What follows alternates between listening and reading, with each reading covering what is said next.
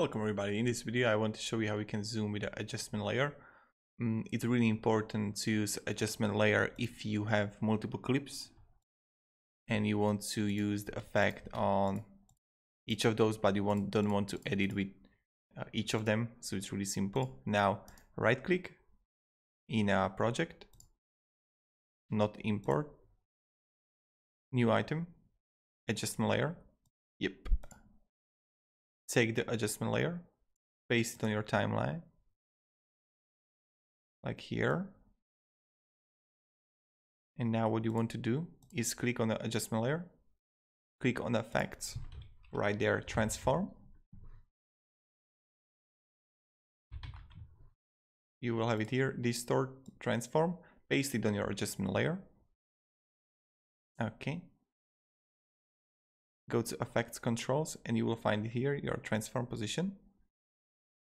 Now what you want to do is go with the position, create a keyframe, and now we want to scale maybe.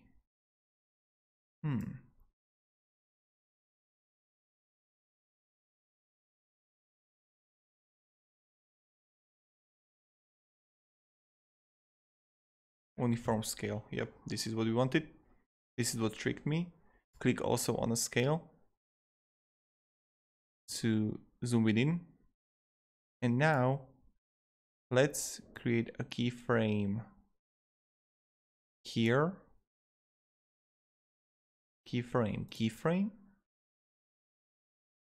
And on this keyframe, on these two keyframes, we want to scale it. And now also change the position as you want. I don't know, like this.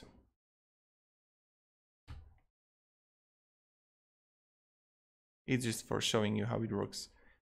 It's rendering now, as you can see.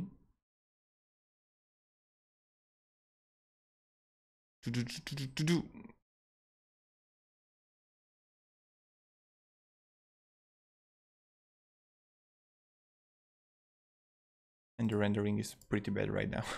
But this is the idea how you can work with the adjustment layer and zooming in. You can also take all of these keyframes, right click, temporal interpolation, and go with ease in or ease out. It will make it much smoother. So this is what you can also do, and which is effective. And this is how it works. If you enjoyed this video, you can support me and subscribe. Thank you very much and goodbye.